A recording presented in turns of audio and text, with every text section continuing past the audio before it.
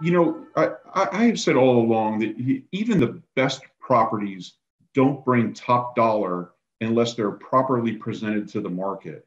And I really look at every assignment differently in terms of what is the best way to maximize the value of the asset based on the goals that the seller is trying to achieve.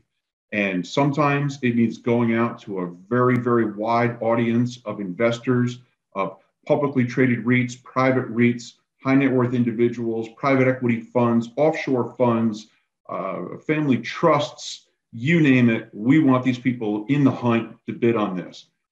But there are other situations where a more limited audience can actually work to the seller's benefit. And that's where my expertise comes into play to help devise a marketing plan.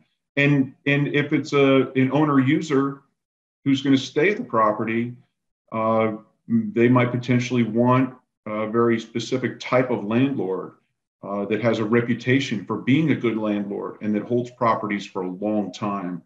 And maybe in the future could act as their equity partner, or they need to do $2 million in renovations, and how can they work with that landlord to be their source of capital in exchange for maybe a little added lease term. So there's a lot of boxes that we check and that we look at when we're figuring out how are we going to maximize the value of this asset.